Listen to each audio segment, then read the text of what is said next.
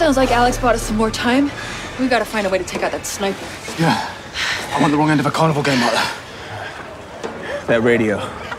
Oz, you distract him with it, or until you head up to the hills, take him out. Wait, shouldn't it be me to take care of the sniper?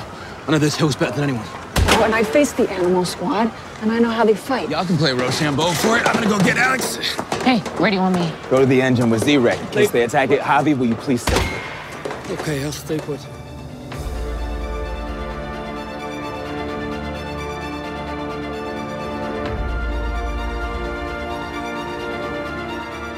Hey, panelists, welcome back to the show. I'm Mark. And I'm Becky. And this is Panels to Pixels podcast. This is a spoiler-full podcast about Snowpiercer Season 4, Episode 9, Dominant Traits. And the synopsis for this particular episode, Becky? Alex sabotages the track switch computer and, with Layton's help, escapes to Town Hall. Till gets the drop on Ace and uses his sniper rifle to save Layton and Alex from Rat. Melanie reveals the identity of Alex's biological father. Oh my God. That.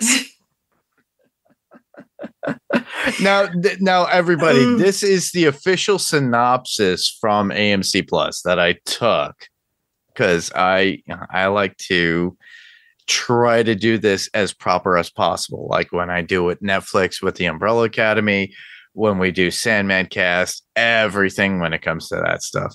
So that was literally straight from AMC Plus. So yeah, let's talk about that reveal of Alex's biological daddy. First thing I'll say about that is poor Alex with her crappy father figures. Wilford. Right. I almost would have rathered it been Wilford. I feel like they were just, it's like, I don't know if you ever saw Mean Girls, and it's the girl that's like, stop trying to make fetch happen. Yeah. You've said that. I feel like that's Nima. Stop trying to make Nima happen. So, I mean, it's okay.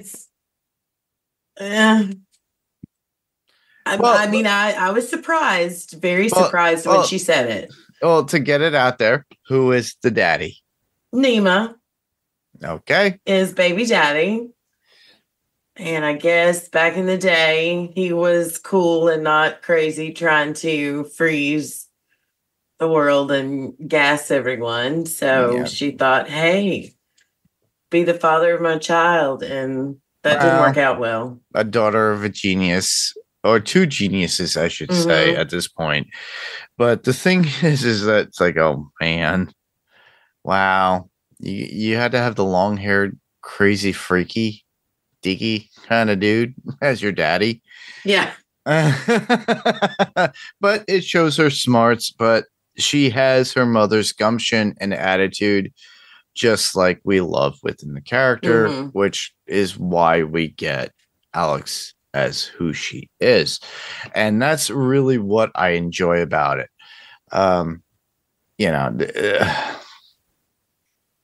I'm thinking way back, and a lot of people are not going to remember the show. It's a show from the 70s, and I'm forgetting the initial title, but it was something 2099, and it was a space movie show, and all those in the 70s would know it and remember it, but it just reminded of how freaky deaky it is. So if you remember the actual full title, let me know and remember, because I'm going off the top of my head. But but it is so wild that we get this in this episode. It's like, we get the baby daddy. Yeah, I was surprised when that came out. And I liked after Alex. I mean, it was a bit more of a distraction, but when she went to talk to him and he's talking about, with the name of the episode, dominant traits, And she comes back to Melanie and she's like, yeah, not my dad. Hey, honestly, a lot of kids could be like, no, he didn't raise me. I might have his genetics, but I'm not. 100%. I'm not him. And that's the whole point. And she proves that throughout this episode, if you think about it. Yep. Of her actions. And that's what I truly do enjoy about the particular episode, is the fact that a lot of people go against what they normally do and are like, look at Ruth, look at Till, look at Leighton. And, Leighton shows his strength in people. Till showing her strength and her love for people. And you got Alex and knowing how to manipulate people. Right. I don't know if that's from Melanie though, but I could be wrong. I think that might be a little Wilford magic, stepdad magic. Stepdaddy. So yeah, that was the big moment of the whole episode. Spoilers, everybody. Yeah. By the way, we said spoiler full. Yeah, it is spoiler full. I did like Nima's intro, and I really enjoyed the way they ended it with, he's going on to talk about why he's doing what he's doing and saving the world. And he's like, hopefully we won't need Snowpiercer, 879 cars long. I loved that. They switched it up a little bit. Yeah. That was a good way to segue into the episode. I really did enjoy the fact that we do see Melanie wake up in the very beginning. I thought that was great. We get Jennifer Connelly back. Yay! I need to be happy. Yeah, and I her being on screen and just her portraying and exactly the characters that I do enjoy that she does. Her getting the note from Nima and showing his admiration for her with the little montage of everything that has been going on since she was out of it during that time. Because honestly, Melanie's been away and it was like, oh, she's off screen death, everybody. No, she's not. She's not. She's here. She's here. And now she's being told exactly what has transpired during her absence. And I really did enjoy that. And everyone scrambling in New Eden at this point. I'm reading my notes, so if I sound a little off, everybody. Scrambling in New Eden. And they're scrambling and to get things ready because they know there's an imminent attack at this point. But Nima's thoughts about getting the Great Thaw moving along is like his main focus. And he doesn't want to hear. He doesn't want to hear Melanie in his ear or anybody else. And he's controlling all the soldiers at that point that are no longer part of the Admiral because the Admiral's gone. And now Nima's in control. He's doing anything he can to justify. It's one of those situations where you are trying to talk someone into something. Yeah. But you end up, it sounds more like you're trying to talk yourself into it. And that's what he sounded like to me in this episode. And he was doing whatever he could to justify. Yeah. Despite someone telling him, someone he knows is smart and has seen data and whatnot. He's like, I don't care. I got to do this. He's focused is what it is. And that's the whole problem is that when you have somebody who's self-centered and focused, almost like a dictator, like the Admiral himself, almost like Wilford at some point, even though he was more manipulative, he was more the typical politician. I hate using politics in this and everybody, but it sounded to me that Wilford was always the more politician, whereas with the Admiral he's more of a dictator more than anything. And just to give some sort of perspective of the two characters and my viewpoints. But Yeah, it's like now with Nima is almost becoming a dictator himself in some respects, because he's determined to make the right thing go. You know, it's like, I hate saying it, almost like Hitler, but I have to make this has to happen. Yeah. You know, it's like, and then it doesn't matter who gets killed or who gets hurt, or including his troops at this point. Right. You know, he's ready to sacrifice all these people to get his point across, to get the world to thaw. But will it work is the question. And on top of that, the people want to survive on their own merit. And that's the whole problem, is that there's this whole conflict of interest and there's no negotiation. It's like Leighton and Nima against each other, and Melanie's stuck being the diplomat in between, along with Alex, as well as everybody else in New Eden. And they're all trying, and it's like I said, it's just a lot of friction that's going on between these two worlds. And one is more opposing because they have the brutality and force, because they have what they need as far as like a locomotive to come right in and to do what they need. And it sucks. I do like that.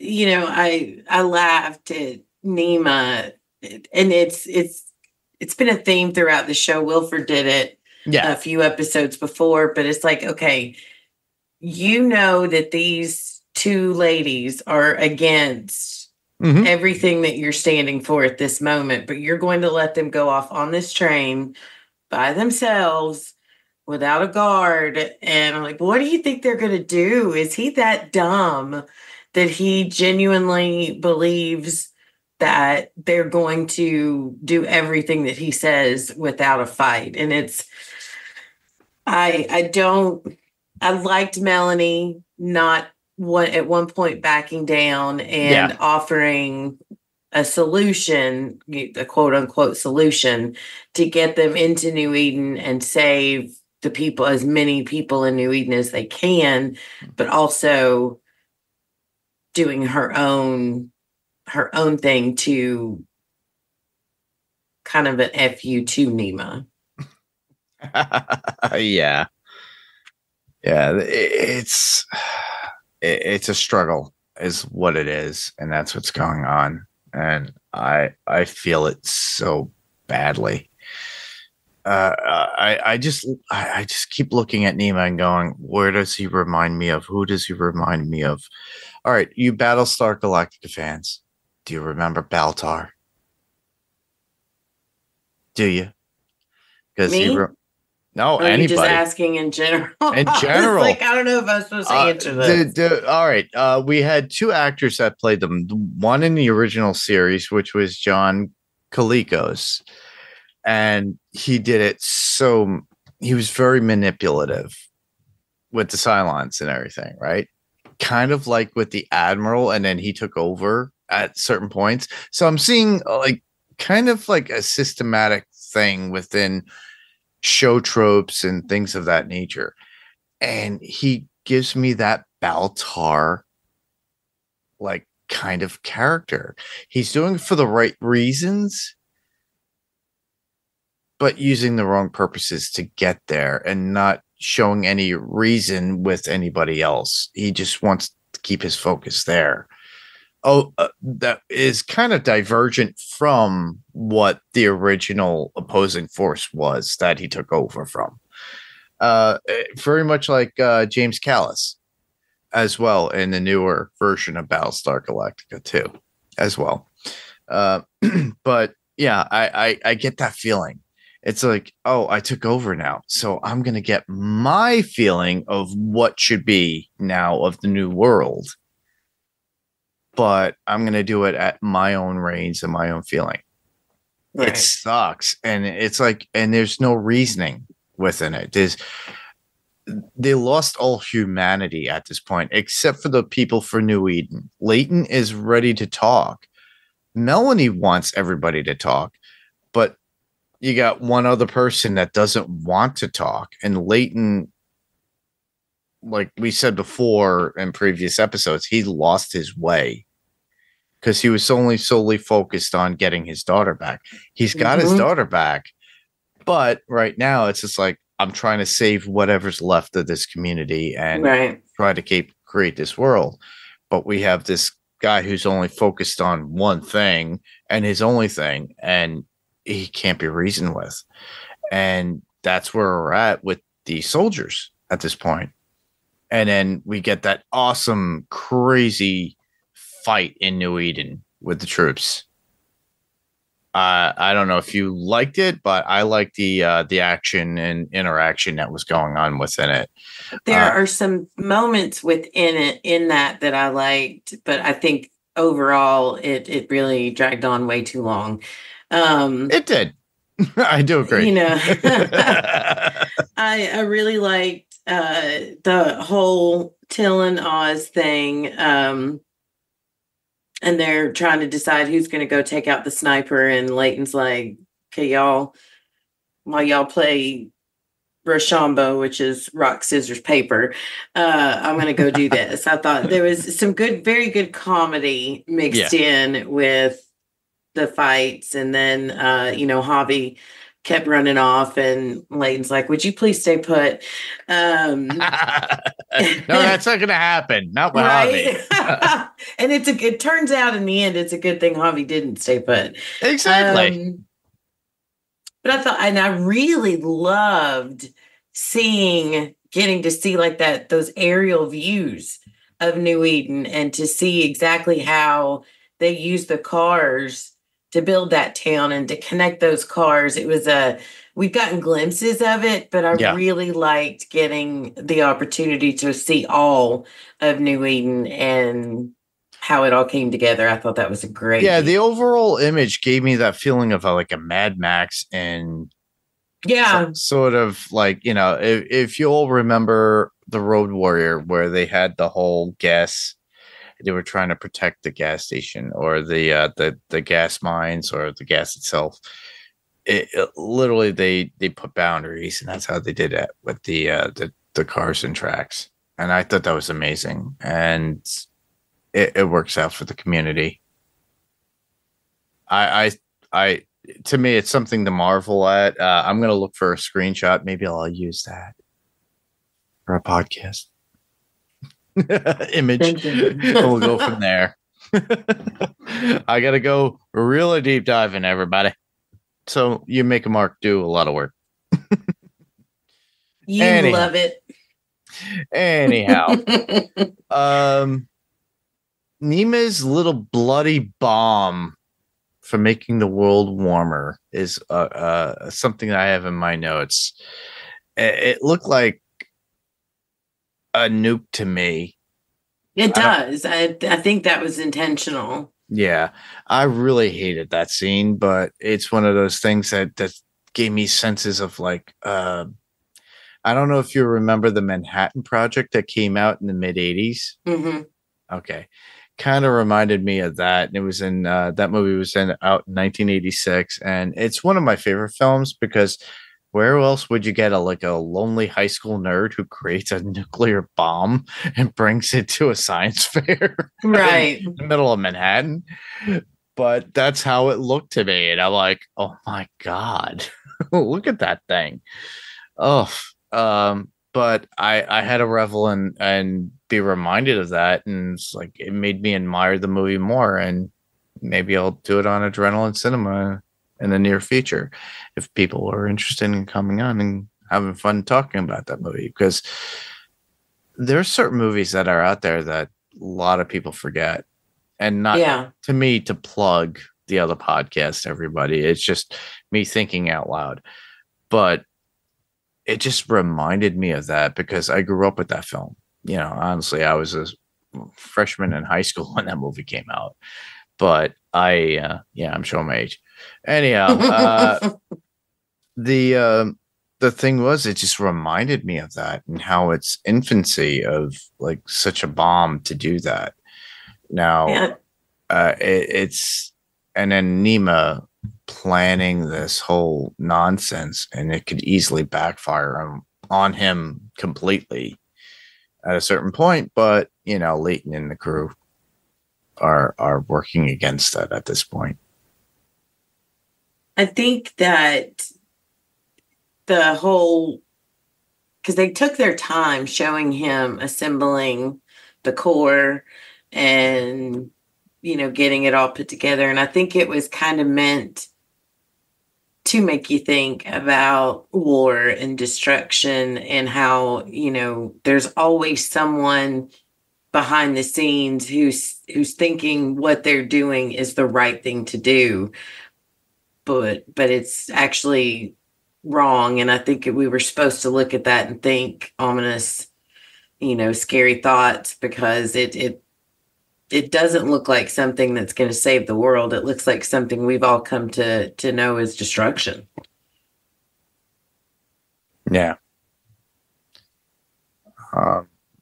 Looking through my notes just to figure out where to go to next. Do you have anything in particular that you had? I'd like to talk about Alex having that moment with Leighton when she's talking about Wilford. I wrote awkward. It is. And then when he tells her, he passed away, and that, he did it to himself. I think her name's Rowan, the actress. Yes. Did such a phenomenal job, again, going through such a broad, spectrum of emotion, because that was her father figure. That was her mentor. Yes. Yeah. But she knows he's a horrible person. And, it's a very complicated relationship. And she showed through her reaction to his passing a lot of complicated emotions. And I really like that scene. Yeah. It's like she just wasn't sure how to feel about him being gone. And she really, unfortunately, because of everything going on, doesn't really have the time to process it. Yeah. It's one of those scenes where the true emotions come out from the actor based upon the character, and that situation that really puts focus in on how tense the scene is. And I really did enjoy that. Also, I like that we get the call back to why the bombs were there. I know I spent the first 7 episodes fussing about why those bombs are there. Now I know.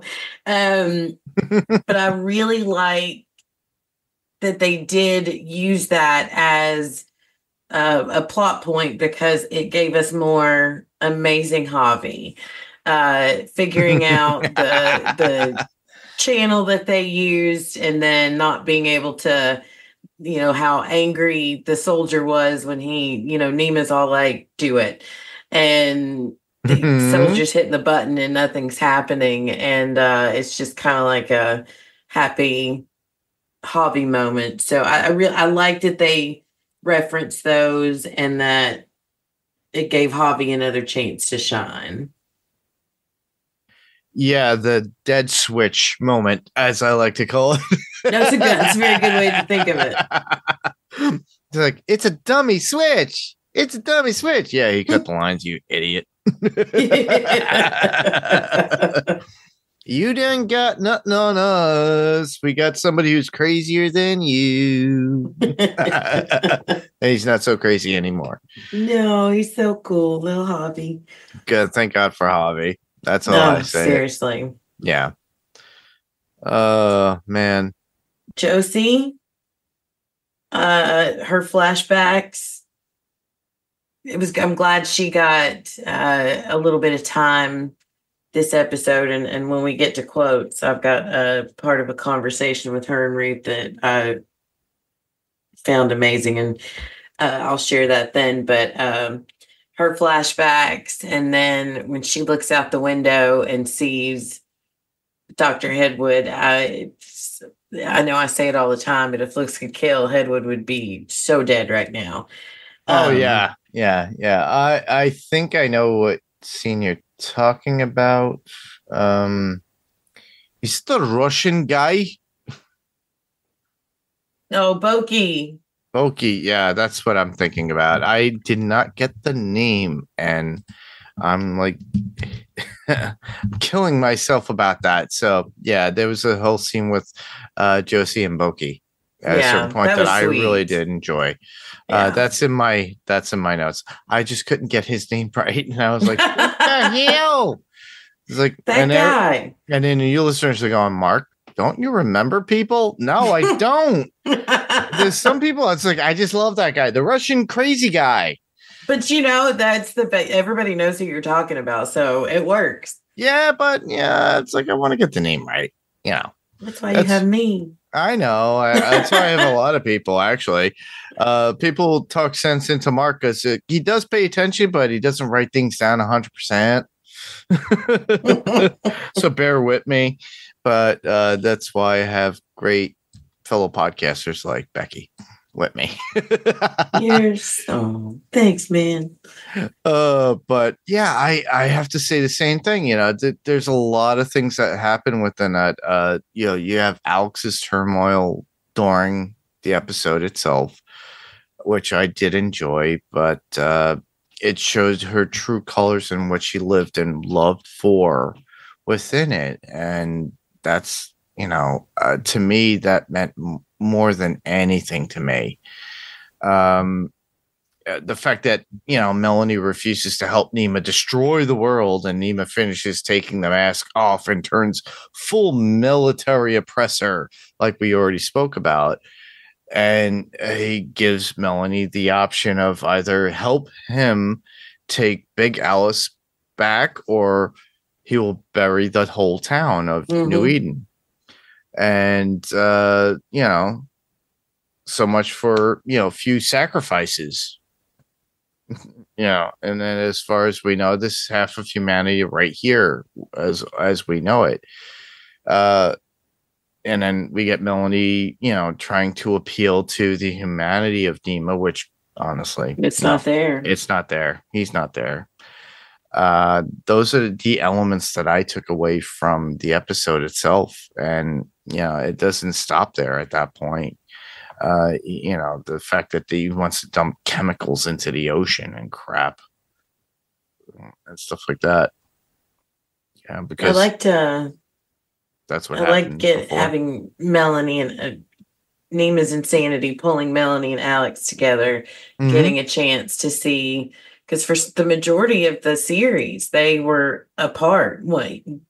One train or another, and Alex and Melanie, we didn't get. I'm sorry, I switched gears on you a little bit, but we didn't get a chance to see them that together. Mother-daughter camaraderie, yes, and it's that's been a joy, and I look forward to. I know we only got one episode left. Little snippets throughout the series. If you think about it, I think it would happen within the past 2 seasons. We only got that in snippets, and it sucks because you could see how they're related, how they both think, how they think alike, and mother and daughter, but they can't work together at times. It's just like, okay, they're opposing opinions, and that's the whole thing. And then I think that's what makes it work out in the end. And hopefully that's what works out in the end at the end of the season, everybody, because we have one more episode. One more. So that's all my in the show. I got a few points, but anything else? Anything that happened? Any moments you want to talk about? Well, finally, the fact that Snowpiercer arrives. Yeah. It just goes over the track switch like it was nothing. Yeah. So much for that whole plan that they had in place. And you get a bunch of soldiers that gets off the train to defend, and Leighton and the others just make their move and just take out everybody at that point. They're realizing they don't have bullets. That was Yeah, the soldiers did not have Yeah, bullets that they're were like, coming "Hey." off. They're like, "Hey, the Ikluka bullets from Heather's. They are fake." No, actually they are fake to them because there are none. They're blanks if you think about it. And then they get their asses handed to them at that point. Yeah. That was And until taking advantage and shows up right on time during that time too. It was pretty cool. And then of course they make it on board the train, and Zonima, ever the snake in the grass that he is, orders his soldiers to blow up the hill and bury the town. It doesn't work because of the Harvey, the fake click. They cut the lines. So, and while the man who froze the world screams out in anger, as we all know, Melanie and Alex escape, and they're just gone when he turns around. He's like, "Oh, rats foiled again." Yeah. Rats. It's something out of like a cartoon. Everybody. It was. But yeah, that's literally how they leave us off at that point, which is like kind of a cliffhanger. But honestly, we only have one episode left, and I'm hoping that we get in the first quarter of the episode how it ends, and then after that how life moves on and continues, because that's what this is going to be. Happily ever after, So. I think, or how the world is able to survive regardless. For all we know, maybe Nima launched those other rockets in other places in the world, and next thing you know, global warming happens. I'm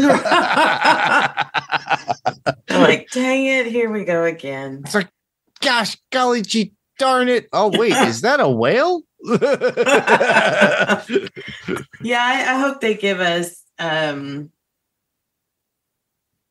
glimpse into the future to see. It would be nice to have like all right, I know a lot of people hate this movie, but I'll bring it up. Passengers. Remember that movie Passengers? Mm-mm. With we never saw Jennifer Lawrence and Chris Pratt, where they get trapped on the thing. They're going to like I don't know. It takes like 100 years to get there, but they sign their life away, and the ship, even though they're in stasis and they only can wake up at that time when they show up to the Earth or the new planet to revolutionize it and make it prosper for growth. And then Chris Pratt wakes up Jennifer Lawrence and does all this stuff. It makes me think of that. It's like they fast forward to that point in the movie Passengers, and I'm sure those of you who are haters are going to be like, Mark, we hate that movie. Why do you like that movie? I don't know. I liked it. But nonetheless, they were alive for X amount of years, and they lived on that ship while everybody else slept. And they had children. They had whatever. Guess what? At the very end, they shoot forward to the end where they show the whole ship full of growth of plant life, vegetation, farms, and everything. All the robots working, everything working for them. And those who wake up going, what is all this? This is supposed to be a ship. And they leave a message stating that they lived a happy, full life and everything else. I'm looking for that for this at the end of Snowpiercer, where Leighton, or let's say Leighton's daughter, recounts. That's what I want to see. It's kind of what we would want from The Walking Dead if Judith were at the very end stating, this is the end. This is what my father had created. This is his story. Very much like from the comic from The Walking Dead. But in this case, with this, I didn't read the comic. Did you guys read the trade paperback? I didn't read the whole damn thing. So, but I'm looking forward to what we get from the show. But these are my hopes and my dreams. And don't break that and all the glass and make me fall in the sewer with the rest of the trash. But not to rhyme and sound like an overkill song from Hello from the Gutter. But anyhow, this is my little heaven, not my little hell, is the fact that we actually get literally that, a reflection that everything that they have done has prospered, and they created community and a world, and it's grown, and we get green. Yeah. We don't get ice. We get green. We get farmland. We get animals. We get water. Yes. Sun. And families, society at this point. I'm looking forward to that. I'm looking for hopefulness. And that's literally what I want to see at the very end of this show. Yeah. Because we've suffered for so long, everybody. 4 seasons. We already went from the tail end. And we need to get to the front end where it's all nice and privileged. Well, that's one of my final points is I love that they're bringing it back full circle. It started on Snowpiercer. Yes. It will end on Snowpiercer. And Melanie's comment to Leighton when she's telling him storm the train and he's like, I don't know. And she's like, you did it once, you can do it again. And if we don't get to hear him scream one train in this season finale or series finale, I'm going to be extremely sad. But I like that they're ending it the way it began, and I'm very, very excited to see how that all plays out. Same here. I'm looking forward to it as well. Like I said, the show started off as dark and dismal, but hopeful. And my whole feeling at the very end of this particular series is that they ended with positivity. Mm-hmm. We don't need negativity anymore, everybody. No. If you want negativity, go to the movie with Ed Harris, Chris Evans, and everybody else. But that was an interesting take on the actual trade paperback that came out years ago. And it's a French trade paperback. So I highly recommend it. And if you want links, you let me know. And I will put them in the show notes. Awesome. Or message us. And I will let you know. That all lies in feedback.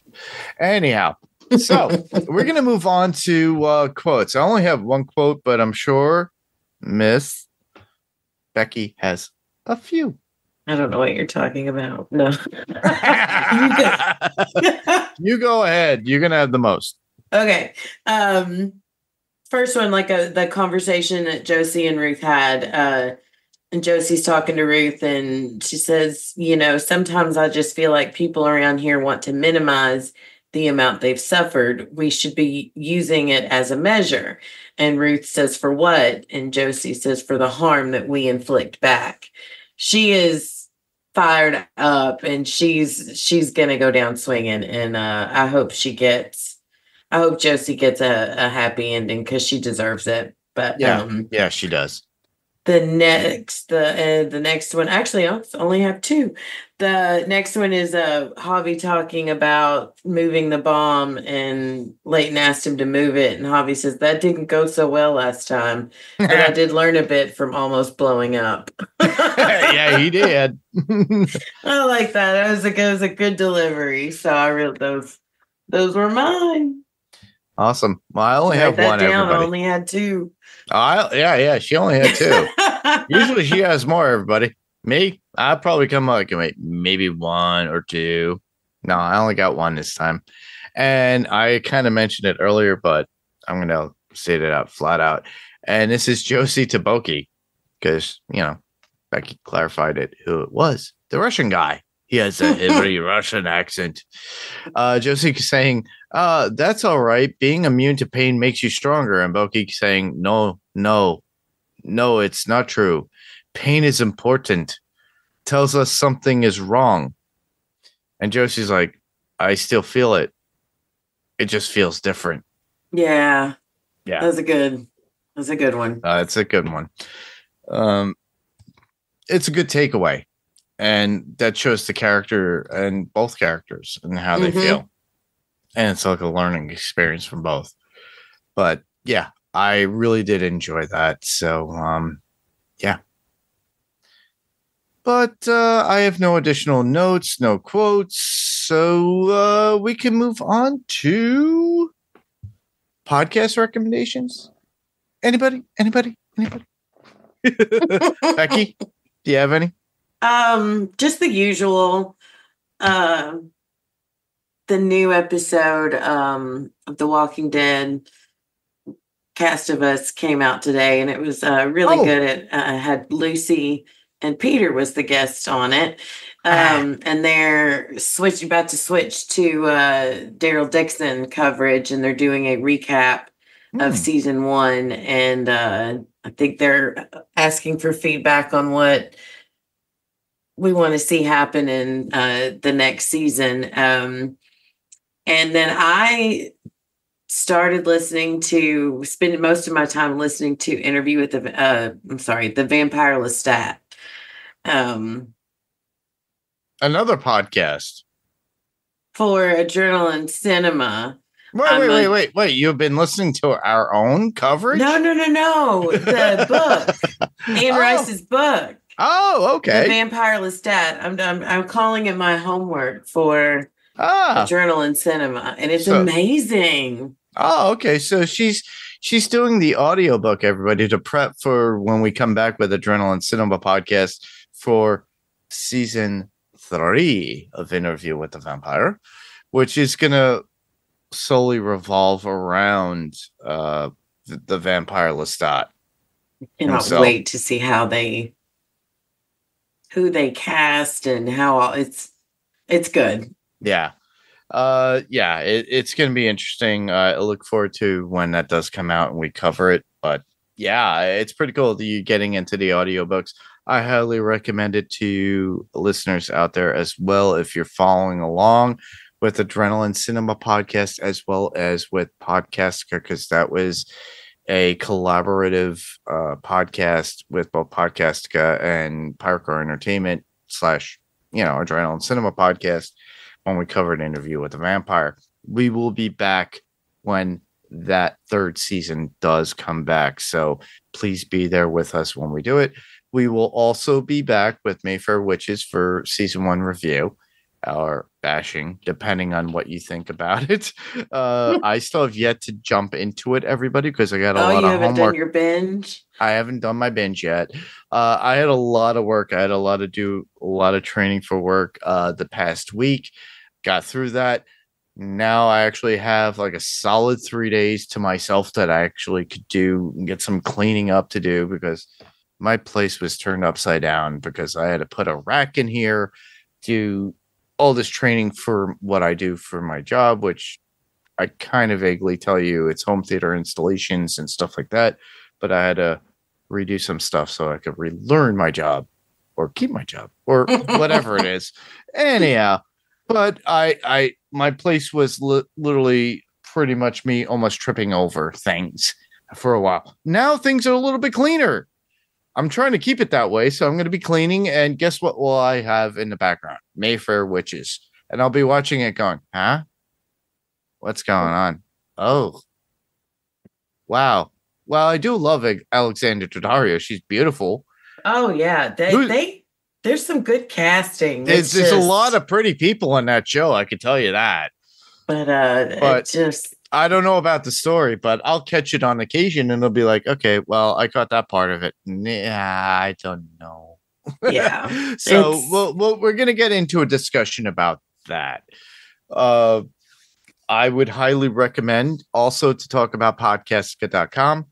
Kirk Manley and Jason Capassi also did that on House Podcastica for the Marvel TV cast. And they covered Deadpool and Wolverine finally. And it only took a couple of months.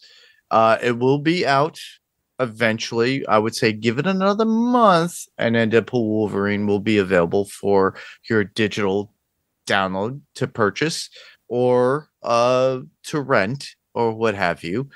and you could watch it then if you haven't watched it already. But they do give their review of it, and they gave pretty much the same accolades that I myself gave the movie itself when Rob, Adam Gonzalez, and Frank Rodriguez and myself did for Pounds to Pixels podcast here live.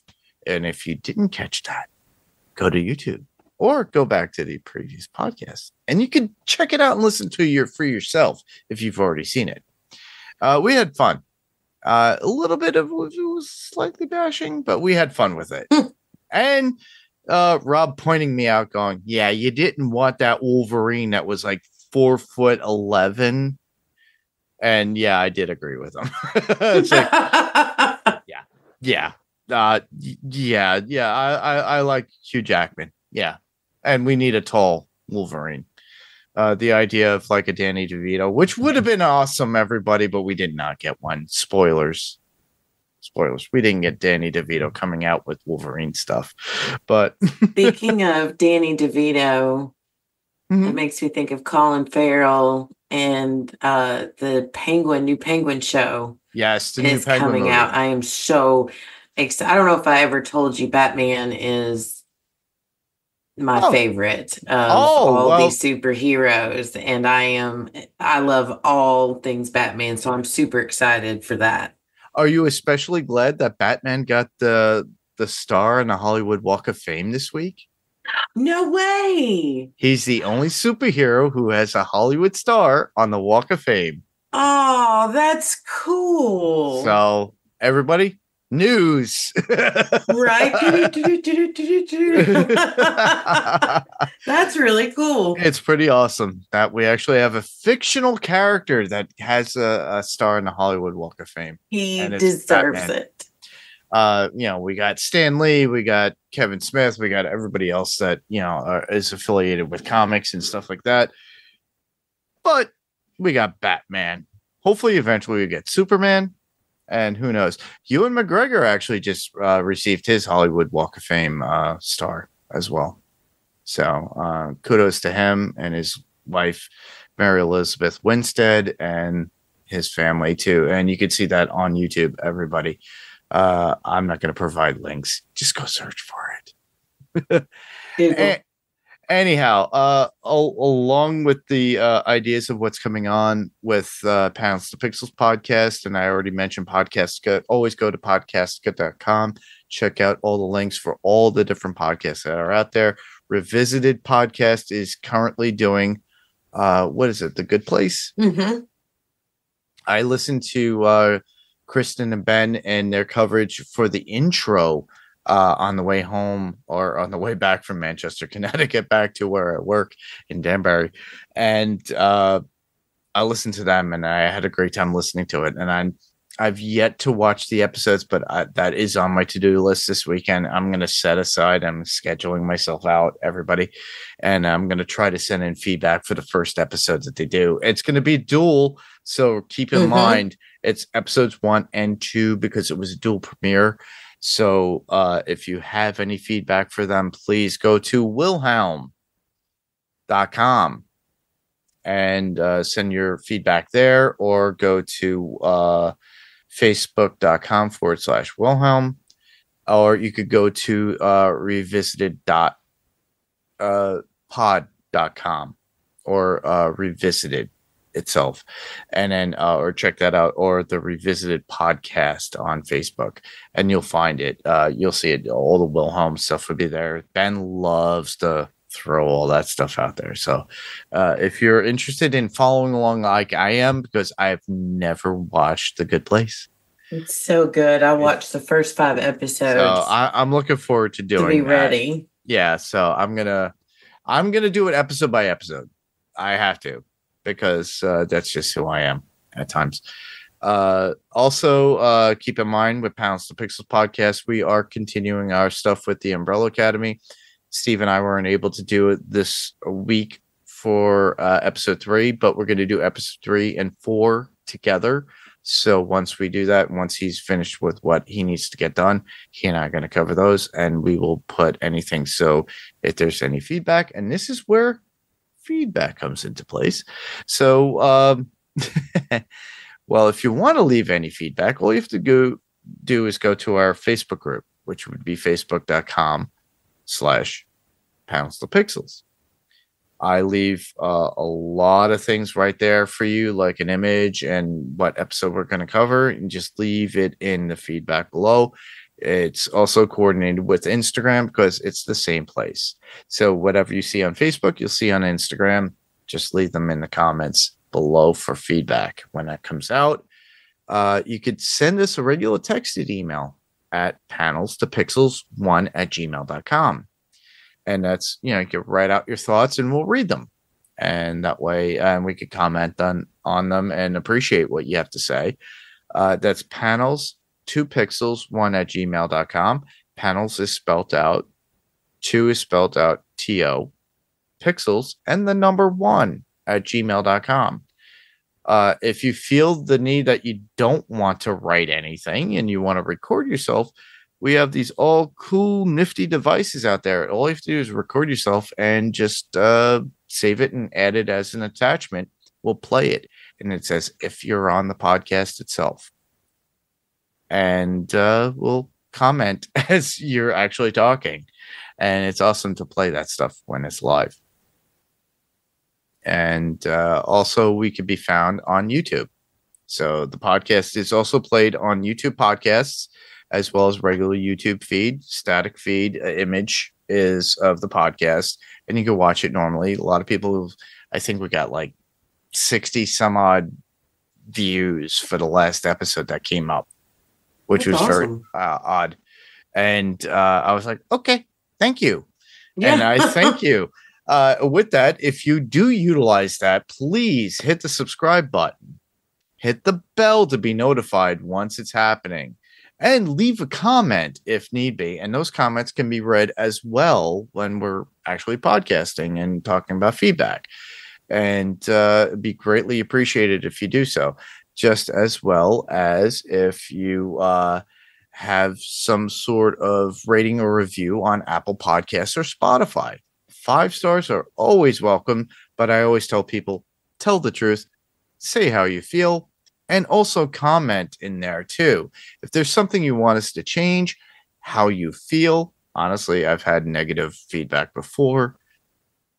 I'm all right with it. I have Zen. But anyhow, just be honest with it. And I love the fact that we do get some sort of rating or review. And I thank you all for actually doing that, whether it be negative or positive. Everything is a positive, regardless of it being a negative, because I could work on that. And we all could work on that. Yeah. Including yourself. Not to be spiritual, everybody. Anywho. But with that, yeah, and I mentioned too, we said feedback and everything else, but if you wanted to be part of the podcast itself and you had an idea, and like I said, I stated it before, if you want to be on here, literally all you have to do is email me, panelstopixels1@gmail.com. All it's required is headphones, a microphone. We all have a webcam and Zoom capability. Or if anything, I could always host a link by the time we actually do StreamYard, and then we're able to communicate. But if you wanted to bring up a topic or show or episode or anything that you want to cover that is within reason, everybody, keep that in mind. I would love to do that. A movie is greatly appreciated because there's a lot of Marvel stuff out there. There's a lot of comic book stuff up there. There's like the 1970s Doctor Strange movie. Has anybody ever seen that movie? I want to do the Penguin. Oh, we will do Penguin eventually. Yeesh, lady, we're going to be doing Joker too. We got a lot of stuff. Gosh, that's less than a month away. Exactly. Oh, I'm so happy. It's the best day ever. Batman gets his Hollywood Hall of Fame star. And we're less than a month away from the Joker. So there you go. You got Lady Gaga, you got Joaquin Phoenix and Joker 2. We got other movies to really look forward to, like Craven, or Venom. There's a whole bunch of others, everybody. Anyhow, we'll be covering them as we go. Obviously, Agatha All Along, we're going to be covering that as well. So that is something set as well. So I might be doing 2 podcasts up until that point, or probably next week, or 3. Wow. Yeah. Umbrella Academy. So we'll be doing 2 again, everybody. Or if not, next week, 3. But 1, 2, 3. Anyhow, not to joke about that. Anywho. So what do we have coming up next week? Because I've kind of entertained way too many people with my stupid jokes. That was so good. Next week, we are covering Snowpiercer Season 4, Episode 10, the appropriately titled series finale, The Last Stop. Awesome. Well, that wraps up our coverage of Snowpiercer Season 4, Episode 9, everybody.